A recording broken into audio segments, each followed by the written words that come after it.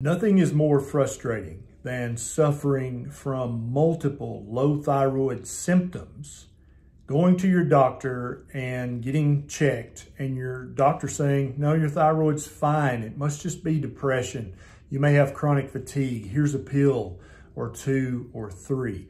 This happens far more commonly than it should ever happen, leaving you with undiagnosed hypothyroidism or low thyroid, and also with a new diagnosis and a new medication that you don't even need at all. The reason this happens so commonly is that the average healthcare provider has been trained to only check a TSH, or a thyroid stimulating hormone, as what they would consider to be a complete check of your thyroid health. Some doctors go one step further and they'll check a TSH plus a T4. And they'll consider that to be a complete and thorough check of your thyroid functions.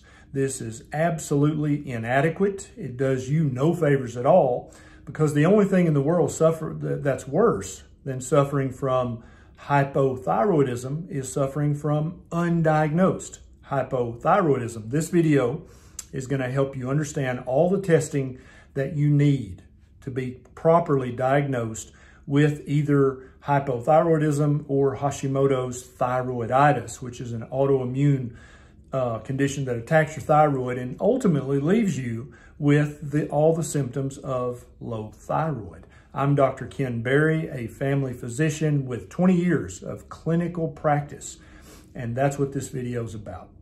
There are several different medical conditions that can leave you with multiple symptoms of low thyroid. And only by checking a complete thyroid panel is your doctor going to be able to catch one or more of these and make the proper formal diagnosis of hypothyroidism or Hashimoto's thyroiditis. If your doctor only checks a limited number of labs, there are multiple things that can be missed by this, and you wind up suffering untreated and perhaps treated for something that you don't even actually have. So I've broken the tests up into 2 levels, and most doctors consider a level 1 thyroid check to be just checking a TSH, or a TSH and a T4, or TSH and a free T4. This is wholly inadequate and does you no favors whatsoever. So let me tell you the actual level 1 testing that you need to have done for low thyroid. Now, if you're having classic low thyroid symptoms like fatigue, weight gain, constipation, always being cold, or any of the uncommon low thyroid symptoms like I talk about in my other thyroid symptom video, then you need this entire panel checked right off the bat so that we know exactly where your thyroid function is. So the level 1 testing should include, and if they want to add more tests, that's fine, okay? But don't let them order any less than this level 1 testing. It needs to include a TSH, a free T3, a free T4, a reverse T3. This is very important. A lot of people's, their pituitary gland, their hypothalamus, their thyroid is actually performing okay, but their conversion rate from T4 to T3 is mucked up, and they wind up producing mostly reverse T3, which is inactive in the human body. It doesn't give you the function that free T3 does.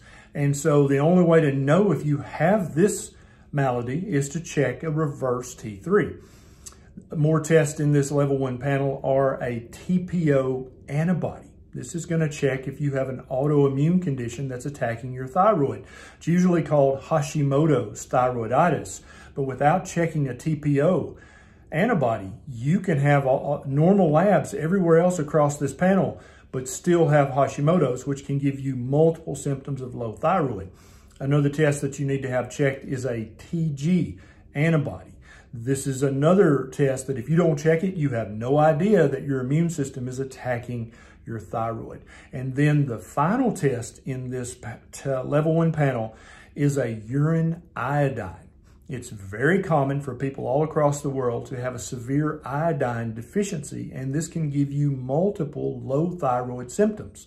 So your thyroid may be functioning perfectly, but you just don't have enough iodine in your diet, and you're suffering from low thyroid symptoms. That's absolutely a possible thing that can happen to you, and only by checking a urine iodine, and you can do a spot urine iodine, or you can do a 24-hour urine collection for iodine. And you want your iodine level to be in the upper limit of the normal range for the test that you get. If yours is in the lower range or it's below normal, then that could be the absolute explanation of your hypothyroid symptoms.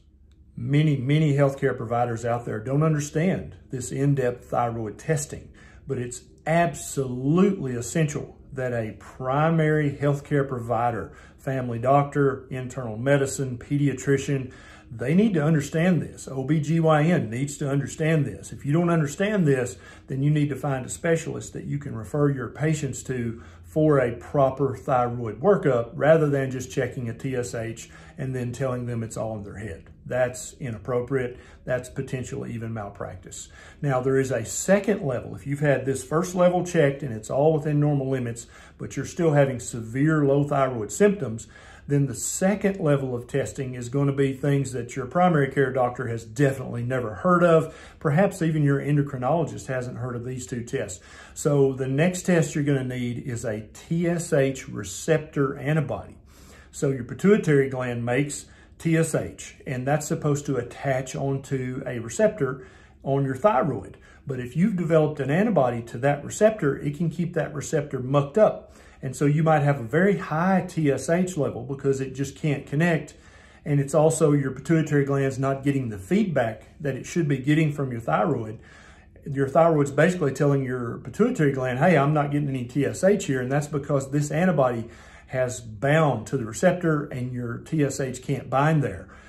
This is very uncommon, but it is absolutely possible. The last one is still considered an experimental test by many labs, but I think over the next few years, this is going to become a routine test, and that is a test for your sodium iodide symporter antibody. So every cell in your body that's ever been checked has something called a sodium iodide symporter on the cell membrane. This is a little machine that your cells put on the cell membrane that squirts out sodium and pulls iodine into the cell, because every cell in your body needs iodine, not just your thyroid gland. So you can develop an antibody to this symporter, and only by checking this test will you know if you have that or not. And so somebody could have completely normal numbers all across the board, but if their sodium iodine symporter is not allowing iodine to go across the cell membrane, then all of their cells are going to be starving for vital iodine. They're going to have multiple low thyroid symptoms, but their thyroid is functioning fine. So this is kind of the last level. If everything else is normal, then you need to have a sodium iodine symporter antibody level checked. And you may have to find a specialty lab that offers this, but I predict in the coming years, it'll become a much more common test. Now, if you're suffering from low thyroid symptoms, you don't just need to have these thyroid labs checked. Multiple things can cause you to have fatigue, weight gain, constipation, always feeling cold, and all the other uncommon thyroid symptoms that I talk about in the other video. But you absolutely have to have your thyroid thoroughly checked in order to rule it out as the culprit. If you've watched my other video about low thyroid symptoms, common and uncommon, and you have more than 3 of those symptoms, you've got to get your doctor to order these labs. Now, if your doctor just refuses to do that, there are online lab companies that you can just bypass your doctor and have these tests ordered through. I put a link to one of them down below. I also put a link to my favorite iodine supplement down in the show notes below. Remember, it's not just your thyroid gland that needs iodine. Every cell in your body needs and uses and accumulates iodine for a reason. It's that important. I hope this video helped you a lot. If you know someone who has multiple low thyroid symptoms, but they went to their doctor and they just checked a TSH and said your thyroid's fine, it's all in your head, please share this video with them. You're welcome to share this in your thyroid group, on your thyroid page. This is Dr. Berry. I'll see you next time.